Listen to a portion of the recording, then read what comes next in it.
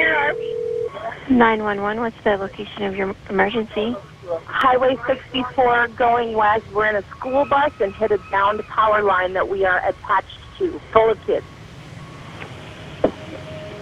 It was a Monday morning in April. It was a very wet snow spring storm. It was the heaviest snow I'd seen in a long time. We had outages all over the upper half of our system, so we had crews running all kinds of different directions.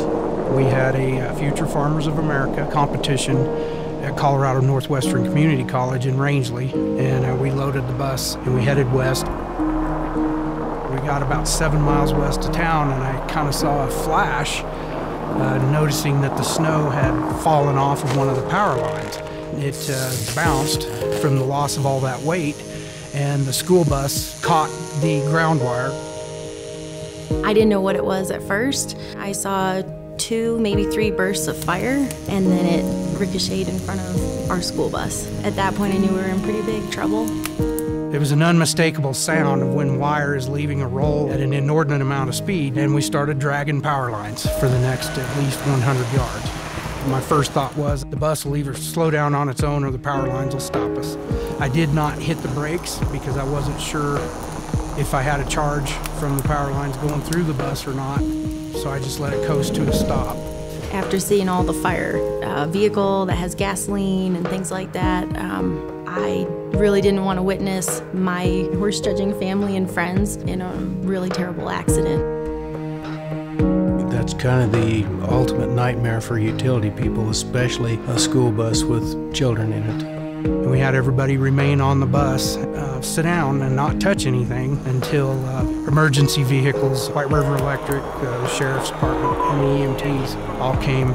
They know to tell people not to get out of the vehicle because that could create that circuit and seriously injure or kill somebody.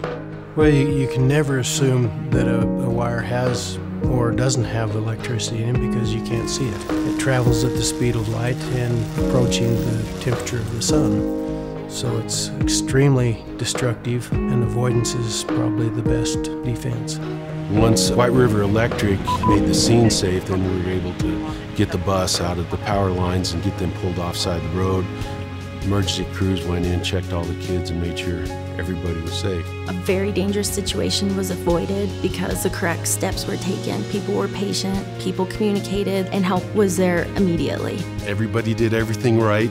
Clint knew not to leave the bus. It was just a good job all the way around. We're a small community.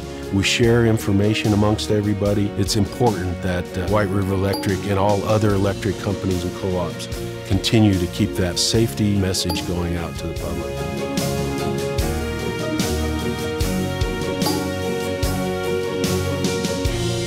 I don't know if it's satisfying, you're just very relieved, you know, you dodged a big bullet. It's one of those wrong place at the wrong time type of deals. But we were told to get back on the bus, and we went on down to CNCC and competed, and some of the kids got their name called and ended up having a good day.